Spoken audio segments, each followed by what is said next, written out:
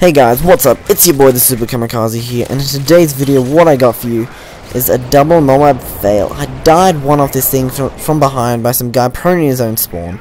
But anyway, the gameplay is pretty irrelevant because Call of Duty Ghosts is right around the corner.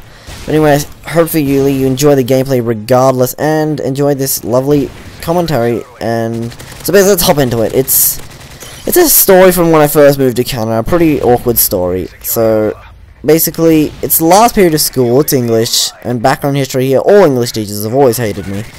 And this one was an old woman, and it was the first day of school, basically, first week of school.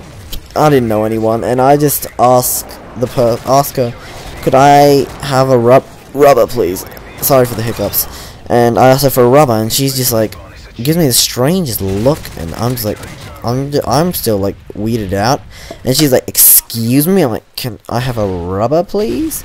And she's, because in Australia a rubber is an eraser and a condom is a condom, but over here an eraser is an eraser and a rubber is a condom. So I didn't know what I was saying wrong, and she basically just looks at me like, I will not accept this inappropriate behavior in my classroom.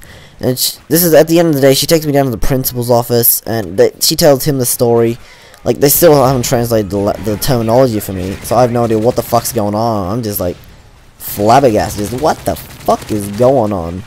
And they like asked me for my parents' number then, and because we just moved here, I didn't know their numbers yet. I haven't memorized it, and I'm like, I have no idea. I'm sorry. And they're like, don't lie to us. How stupid do you think we are? I'm like, I honestly don't know their numbers. They're like, how stupid do you think we are? I mean, how stupid are you for not knowing their numbers? I'm like, I don't know the numbers. I literally just moved here. And they're like, where's your phone? Get the numbers off your phone. And I'm like, I don't have a phone yet. We literally moved here like a week ago. And they still wouldn't believe me. And I don't know, like, they couldn't even tell from my freaking accent that I just moved here. Like, I think they're like retarded. I don't know what was wrong with them, but yeah. And they're like threatening me detentions and everything. They're like giving me lectures, and I still have no idea what was going on. And they're just going off at me, telling me I'm perverted, and like I had no idea what was going on. I was just like, what the fuck is happening? And also like at like 5 o'clock when the school shuts down and everyone goes home, they decided to let me go.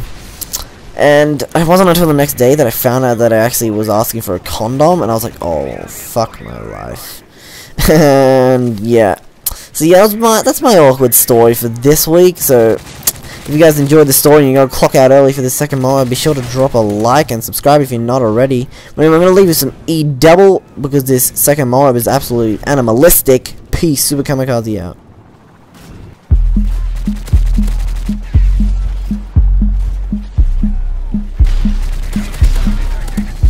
Animalistic with your instincts. Walk around confident that your shit stinks. Leave your mark on them, and you can't be bargained with. Shit's so butter, but they selling you margarine. Don't buy it, keep trying. Save your strength for what you've been eyeing. Both eyes open, patches ain't pirate. Caribbean dreams are unseen, but I digress. Into the present tense, we all hesitant. Ain't one of us heaven sent. Emotions build up, so you better vent. Stick out like sore thumbs in that leather vest. But even in that thing, you are not an animal. Even in Hamden on the avenue, fanny pack looking like a kangaroo. Whatever you need to keep up that mandible. I change shapes just to hide in this place, but I'm still an animal. Nobody knows it but me when I slip. Yeah, I slip. I'm still an animal. Ups and downs with the peaks and valleys. I reach my palace and it's in the alley. No cage, more like the jungle. Thoughts run free, but my ego's humble.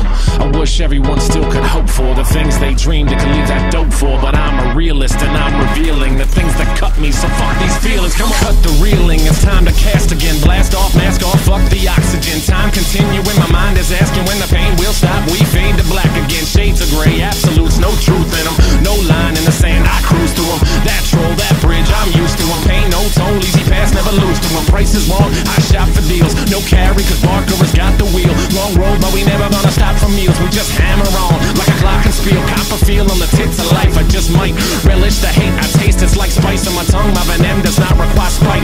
Unlike thirst is quenched without Sprite. Like I change shapes just to hide in this place, but I'm still an animal.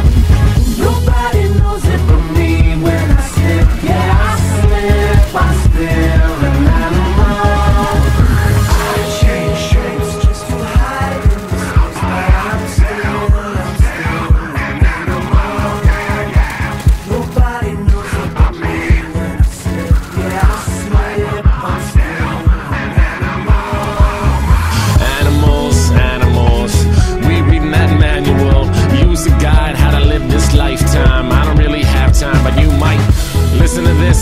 listen to that.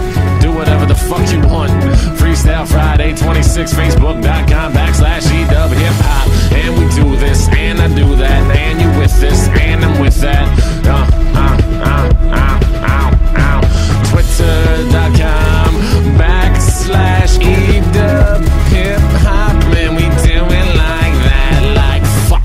Anyway, guys, I thought this song was a pretty accurate description of how I was during the game at the end, tearing people to shreds like an animal, and also at the end of the song, fuck, exactly what I said when I died.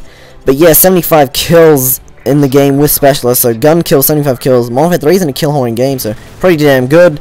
So be sure to drop a like for that, and the double MOAB fail, and if you're not already, be sure to subscribe. Anyway, TheSuperKamakazee, signing out.